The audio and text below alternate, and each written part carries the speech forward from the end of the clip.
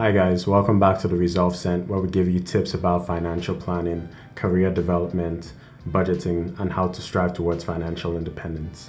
So last week, I put out a tweet about LinkedIn that seemed to generate a lot of interest, and several people DM'd me to ask about specific strategies on how they could be more successful with networking and job searching on LinkedIn.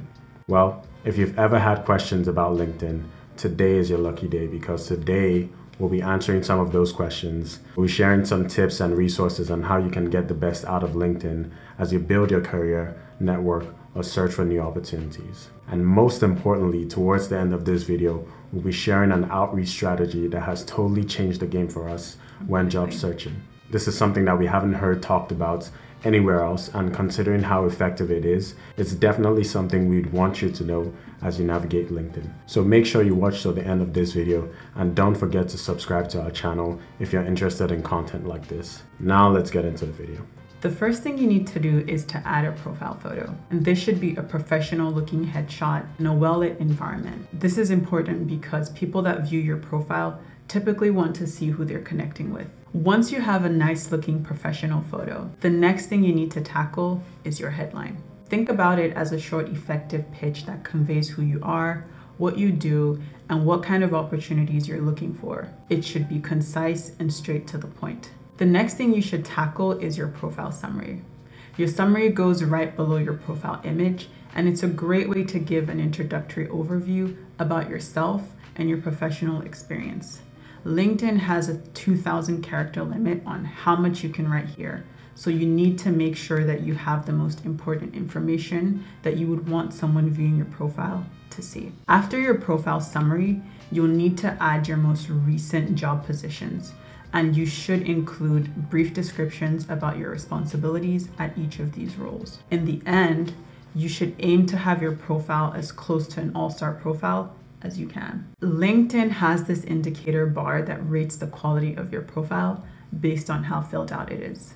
The more relevant information you add, the higher you're rated, and the more likely you'll rank in searches and be visible to recruiters and hiring managers. So if you're currently not working, a good way to beat the LinkedIn algorithm is to still have a current position and let the title of that position be something like a freelancer in the kind of role that you want.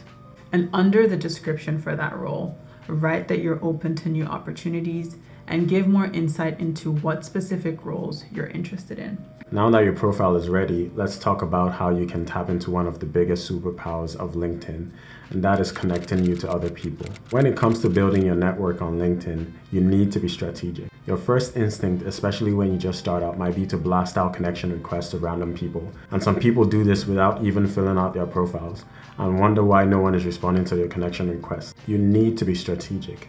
Start by adding the people you already know, your colleagues at work, old schoolmates, family and friends. The reason why you do that is because people you already know will be more likely to accept your request to connect, even when your profile is just fresh out. Once you've added a couple of these people, say 50 or 60 of them, then you can move on to adding recruiters, employees, and hiring managers from companies you're interested in working at. So you'll want to get your number of connections to at least 500. And here are some key reasons why. Having 500 plus connections is a good benchmark for appearing active on LinkedIn if you're job searching. It tells recruiters, hiring managers, and people that might be looking at your profile, hey, I'm pretty serious with LinkedIn, and if you reach out to me, I'll likely respond. Another good reason for increasing your connection count is as you connect with more people, you gain access to more people. That sounds a bit complex, right? Here's what it means. On LinkedIn, people in your network are called connections. Your network is made up of your first degree, second degree, and third degree connections. And the degree of connection you have with a LinkedIn member affects how you can interact with them. So once you add someone, they become a first degree connection, and people in their network become second degree connections, even though you haven't added them. So in a way, the more you add people, the more the world of LinkedIn opens up to you. Leave a comment below and let us know how many LinkedIn connections you have. And if you have less than 500, what do you think has kept you from hitting this milestone? Also, if you're enjoying this video so far, don't forget to subscribe to our channel below and give this video a thumbs up. So now let's continue to the number one thing that recruiters ask for during the connection and application stage. Once you've built out your network, you need to make sure that your resume or portfolio and contact details are ready. Any recruiter that you reach out to or any recruiter that reaches out to you will always ask for one thing: your resume or your portfolio. One of the greatest benefits of using LinkedIn as your main job search platform is that your resume can get into the hands of recruiters way faster than normal. When you apply for a job on a company website or a job site, there is no guarantee that it'll ever get into the hands of a human that will read through it and see your amazing qualities.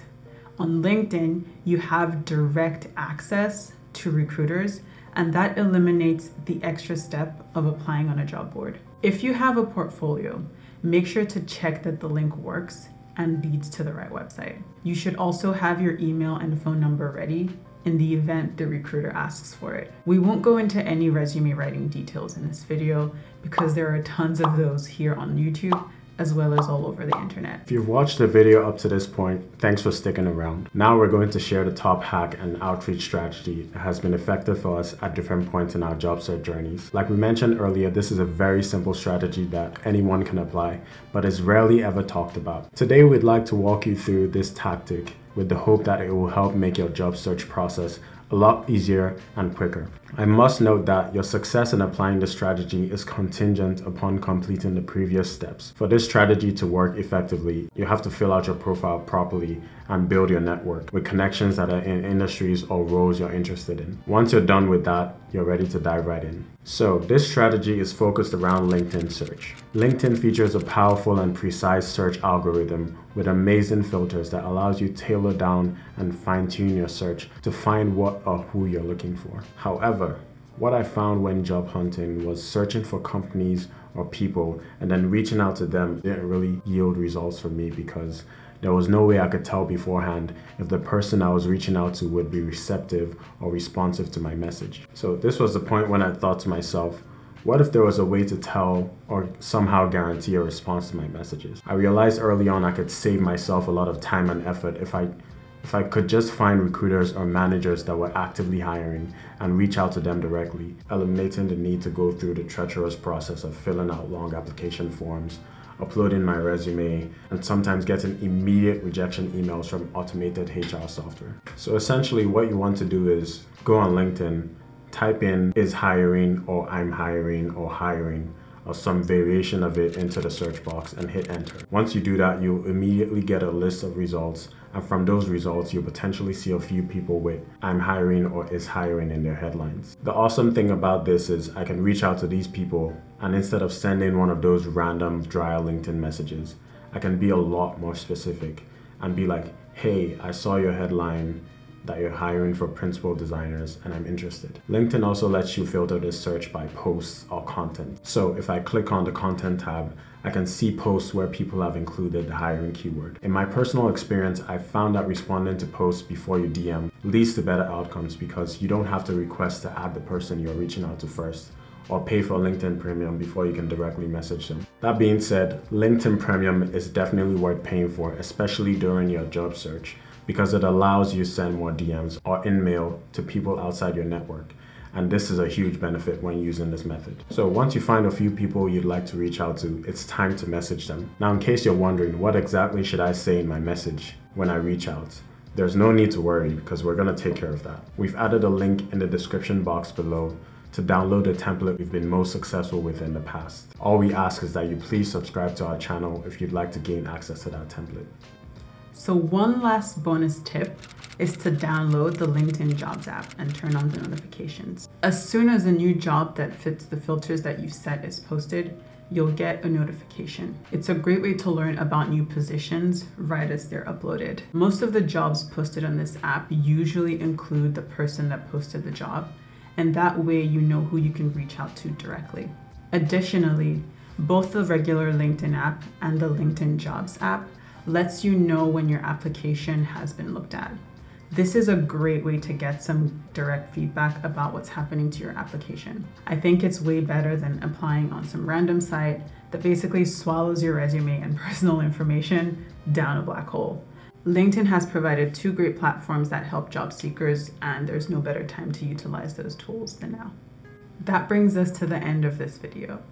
We hope you enjoyed these LinkedIn tips and have found them helpful. Let us know in the comments below if you have any questions about anything we've mentioned today. We'll be more than happy to clarify. And don't forget to download our effective LinkedIn message template linked in the description box below. If this video provided any value to you, please give us a thumbs up, smash the like button, and don't forget to subscribe to our channel. Thanks for watching, and we'll see you in the next video. Bye.